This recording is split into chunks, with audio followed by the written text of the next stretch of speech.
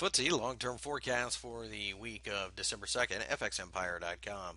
You can see the FTSE tried to rally during the previous week, but came back down, formed a shooting star, and really isn't going anywhere at the moment. It's been pretty choppy over the last month or even 5 weeks. 6600 still looks very supportive to us, so we're actually looking for a supportive candle in order to start buying.